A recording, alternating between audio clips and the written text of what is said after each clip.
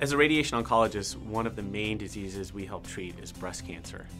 And radiation's had an increasing role in the treatment of breast cancer. So in the old days, when somebody got breast cancer, although you could see or feel the tumor, you really didn't know where it ended.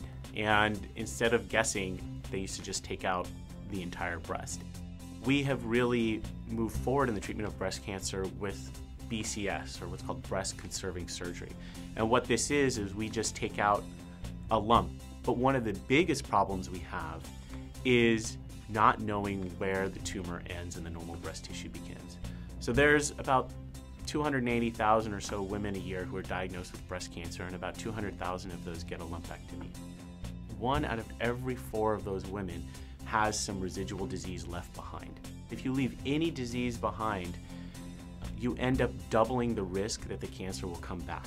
Now the problem here is that the surgeon doesn't know this when they're doing the initial operation. They're doing their best to take the minimum amount of tissue so that the cosmetic outcome and the functional outcome is the best it can possibly be, until the pathologist gets a chance to look under the microscope and look at the tumor to see that all of it is removed.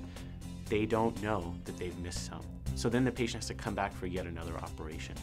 So using our engineering background and in combination with groups over at UC Berkeley, as well as Dr. Kathy Park's lab here at UCSF Department of Radiation Oncology, who studies breast cancer biology and the tumor microenvironment, we've formed a team to tackle this problem.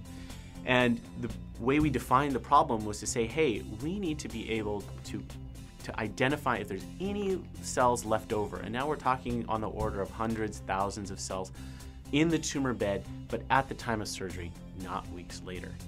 And just to give you a point of reference, when you do a mammogram or a CT or MRI and you see a tumor that's maybe half a centimeter to a centimeter in size, that's somewhere between 500 million and 1 billion cells. And now we want to detect something on the order of 1,000 cells.